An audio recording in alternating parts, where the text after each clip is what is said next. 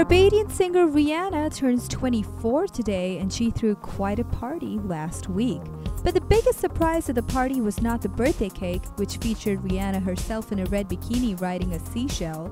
It was her ex-boyfriend Chris Brown's presence at the party that got people talking. So what's really going on between these two? The plot has really thickened because now the singer and her ex-flame are apparently collaborating on a remix of her song, Birthday Cake. Rihanna tweeted a cryptic message saying, "They can say whatever, I'ma do whatever, no pain is forever." Weird, but if she can find it in her heart to forgive Chris, then who are we to say anything? We believe that the current backlash that Chris is facing will increase significantly if he does perform a duet with Rihanna.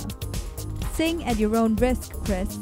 So are these just rumors, or is there still some semblance of friendship between these two? What do you think, people?